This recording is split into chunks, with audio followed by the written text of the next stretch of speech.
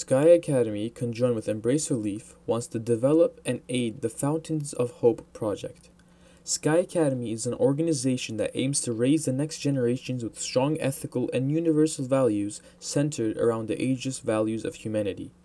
Partnering with Embrace Relief, which is a non-profit organization that collaborates with volunteers to deliver humanitarian aid and disaster relief to vulnerable communities around the world. Embrace Relief has already established 400 water wells around the world, and these students are ready to develop the project Fountains of Hope to reconstruct water wells in Chad and Cameroon. And now, let's listen to what our friends at Embrace Relief have to say. As of today, our Clean Water program now has 365 water wells built in different parts of Africa, providing clean water to more than 370,000 people. All of these water wells are operational and are giving new meaning to the lives of each and every individual in the community. In addition to opening new water wells, Embrace Relief has decided to start a new project called Fountain of Hope to reconstruct non-operational water wells in Chad and Cameroon, Africa.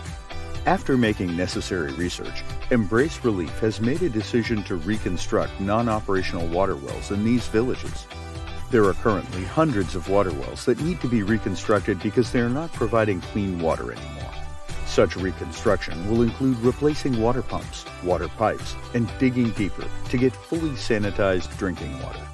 We are kindly asking for your help so we can support these villagers who came knocking at our door. There's no better time to help than now.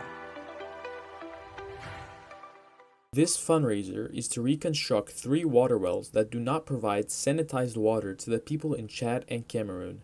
The fundraiser will directly aid the maintenance required to replace water pumps and water pipes to dig deeper for fully sanitized drinking water. The link of the fundraiser will be in the description below if you would like to help us raise $6,000 to reconstruct these water wells. And lastly, thank you.